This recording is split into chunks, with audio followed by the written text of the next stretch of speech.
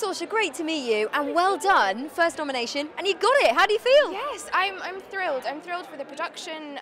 It's an incredible film. They worked so hard, and the amount of integrity they brought to it was phenomenal, and I'm just so proud of them. And it was a tough category as well, wasn't it? So quite an honour to be nominated as well. Well, absolutely. I mean, the other productions, you know, big budgets, big stars, whereas this was an educational film that they turned into a piece of art.